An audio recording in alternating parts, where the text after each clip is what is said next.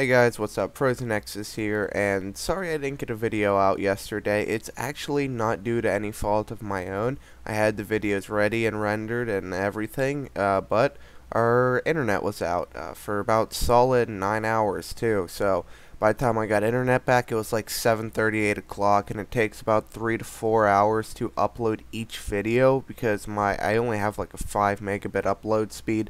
I generally do it overnight, and the upload failed overnight. So I'm sorry about that, but blame Comcast, and you'll just be getting double the videos today because I have another Crossout video already prepared for you. And I have a literal, just mammoth ton of fucking 7 Days to Die videos.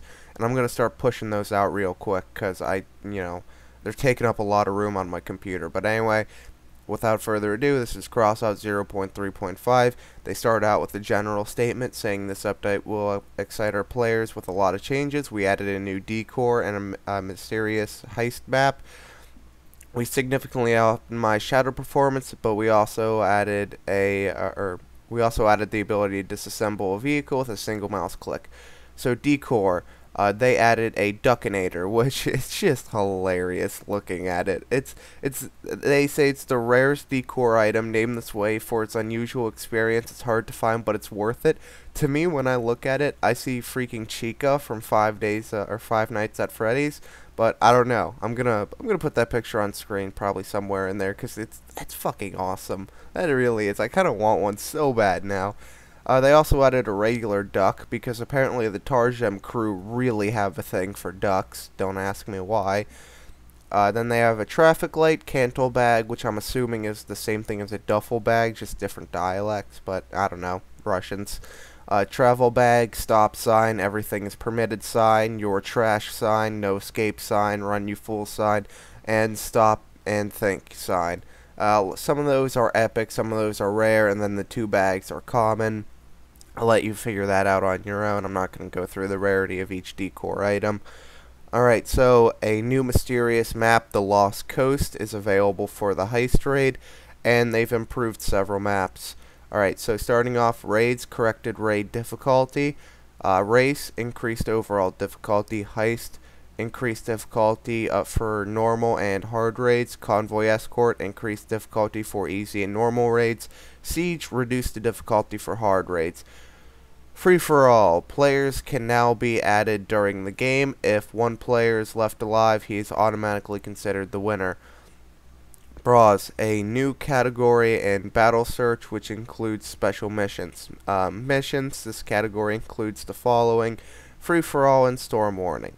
Alright, and then the experience for points depending on their ranking in battle is as follows. First and second place get 1200 experience, third place 945, fourth place 675, fifth and sixth place get 540, and seventh and eighth get 405 XP. Players receive scrap metal depending on their ranking in battle. First is 60, second 50, third 40, fourth 30, fifth 20, sixth 15, seventh 15, eighth 10. Alright, balance. With the introduction of balance changes, we relied on damage figures as well as statistical data on popularity of a particular weapon. We remind you that the changes are not final and will be continued in the future due to these revisions. You may experience minor changes of power score. Alright, melee weapons. The Buzzsaw. Structure increased by 30%. Druzhba 2. Damage increased by 20%. Harvester. Damage reduced by 20%. Oh, thank God. Explosive Spear. Damage reduced by 20%. Thank you. Lancelot's Spear, damage increased by 10%, power score increased to 209. The hardware, the turret, damage increased by 10%, missile turret, damage increased by 10%, attack drone increased by 10%.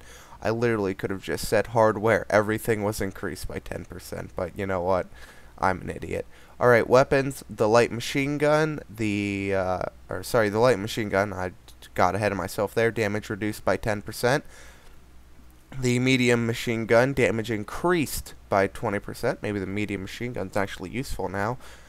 Frontal machine gun, damage reduced by 10%. What even is that? What? That must be something I completely missed. Heavy machine gun, damage increased by 10%. The minigun, damage reduced by 10%. Oh, you gotta be kidding me. That's disappointing. That's something I have. The M1 or M015 Vulcan perk activates with every 10th shot. Reaper, damaging reduced by 10%, thank you. 25% autocannon, damage reduced by 20%, Jesus, thank you again. Shotgun Sledgehammer, damage reduced by 10%. 76mm cannon, damage reduced by 5%. 88, reduced by 10%. 100, reduced by 15%. Thank God they finally nerfed cannons. Oh my God. 76mm turreted cannon, reduced by 10%, 88mm turreted, reduced by 10%, and Mammoth was also reduced by 10%. The Wasp was reduced by 10%, the Cricket 17mm was also reduced by 10%, the Pyre Launcher was increased by 20%, great, of course I just sold mine. The Hurricane Launcher reduced by 10%, and the Porcupine was reduced by 20%. It was quite overpowered. Alright, now, there's a lot of miscellaneous changes and bug fixes, but that is it for the big updates, so if you're interested in the miscellaneous stuff, you go ahead and keep watching, but if not, peace out, see you in the next one. Slightly optimized shadow, now on slower machines, game performance should be greatly improved. Now, if there is no base item in storage, a similar one with an upgrade can be used when loading the blueprint. The interface will be reworked later on. Yeah, it's quite confusing the way it is. Now bonuses for upgrades are displayed in vehicle parameters. Known bug, display of tonnage and mass limits in parts with upgrades. This will be fixed later, so they know that's a bug, but they didn't get it done in this time for this update. Added outline for upgraded parts and storage. That's good. Small improvement of interfaces, descriptions, individual strings. Yeah, that's awesome. I mean, they had like a spelling error here and there, so that's good.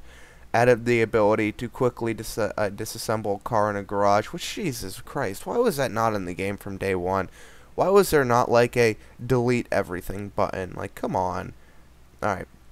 A special icon appears when you hover over the icon of the active slot. It says like X, and then it'll allow you to destroy the vehicle. So yeah, that's how that works. Self-destruction is now available when holding the hotkey. By default, the key is backspace. The option is no longer available in the settings menu. Okay, so the self-destruction is backspace. Really? There's a key for that? Oh, Jesus. That's awesome. I should have known that a long time ago. Okay, well, it's backspace. I'll keep that in mind. Small improvements to items upgrade process. Shortened countdown before the battle. Thank you. Oh my God, I felt like 20 seconds. I could have gone and made a sandwich, gone for a jog, walked my dog, and taken a shower and been back before the game started. Players who are not allowed to write in general chat now also can't write private messages. Ha. Take that, you muted fucks. Alright, bug fixes. Fixed errors when switching game language. Yeah, that's not a problem for me because I'm fucking retarded American. Can't even speak 2 words of another language. Fixed scrolling in some containers. Fixed a bug with a disassembly of a Leviathan sent into battle. Fixed malfunction of escape key in some cases. Fixed a bug with queries limit to item purchased. Fixed incorrect display of shadows. Fixed weapon barrel shaking after battle. Fixed quick purchase with full storage. Fixed base color error on map. Fixed EULA and user license agreement display error when running the game through Steam. Fixed clipboard. Fixed incorrect resource icon. Fixed display of upgrade and resolutions. Fixed interface artifacts when connecting to PvE missions. Fixed errors on several maps. Fixed cabin mass bonuses. Fixed scope. And I'm assuming that fixed errors on several maps, it means you can't drive through the damn wall of power plant anymore. But anyway, that's it for the patch notes. Hope you enjoyed. There will be a copy to the link of the patch notes in the description. Like I've said before, if you don't actually own the game or own an account, I don't think they actually let you view it. You might be able to. I don't know if they changed that or not. But the last time I tried it, it said, you know, you gotta log in. You're not allowed to view this without an account. But yeah, that's it. So I hope you guys did enjoy, and I hope to see you back for some Crossout 0.3.5 gameplay. So peace out. See you in the next one.